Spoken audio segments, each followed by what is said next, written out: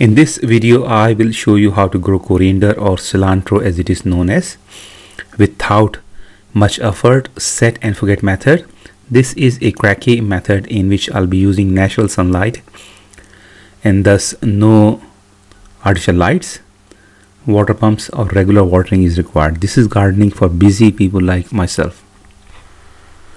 So the things that you'll need are, of course, some coriander seeds, only a few of them. I also have this used empty yogurt bucket 5 kilogram, which comes with the yogurt that I buy from local Indian shop. I also have this net pot that I bought for $2, which happens to be a perfect fit for this bucket. You will also need some suitable hydroponic solution. I have this one which is known as hydro bloom. You'll also need a measuring cup to make the solution according to whatever the instructions are. And as you can see, I have already made my solution in 6 liters of water.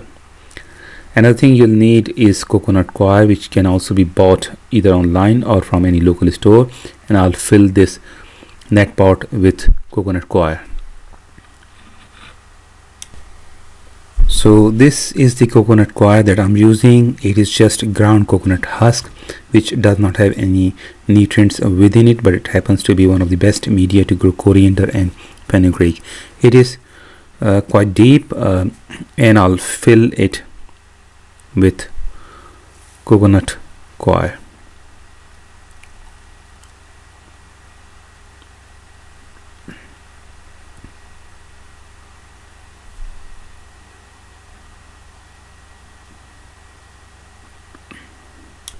Here I am again inside my house with net cup filled with coconut coir. I will fill half of this bucket with hydroponic solution.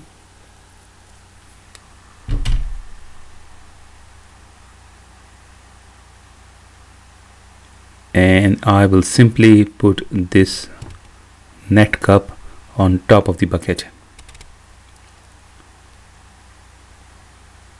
The next thing, I'll sprinkle coriander seeds on top of the coir. Mix them well, spread them evenly, and cover them with a bit more coir. Do not use any other coir other than coconut because they are usually made from barks which tend to absorb nutrients, especially deprive plants of nitrogen, which is essential for plant growth. Next, I will simply spray some water to make the seeds, to make sure that the seeds are wet to start germination process. And after that, I'll take this bucket outside and keep it in a place where there is some sun but not too much sun. Coriander is a winter crop. It cannot be grown in hot season unless you can find a cool spot. And all this you have to do. You may have to add some more nutrient solution after a month or so if the pot is drying up. Never fill the bucket too much as it will drown the roots.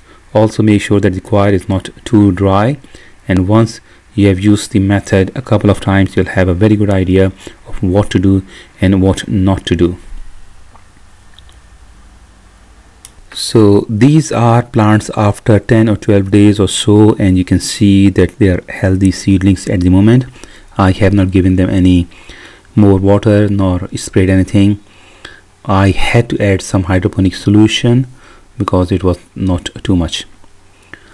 This is another view, a bit close up, and I'm quite happy with the growth. This is another view just to show you where these plants are sitting outside my house. Not too much sunny, not so shady, so average amount of sun. This is homegrown fresh coriander after 5 weeks or so, and I already have used a few leaves from this area. As you can see, And to tell you the truth, I was overseas for 3 weeks during this period. If the plants were grown in soil, they would have died as there was no one to water them. Reasonably healthy roots. If I'm happy to wait another month or so, plants will grow even taller and will have many more leaves. I hope this is of some help, and I hope you enjoyed the video. Please press like button and subscribe if you learned something. Thank you for watching.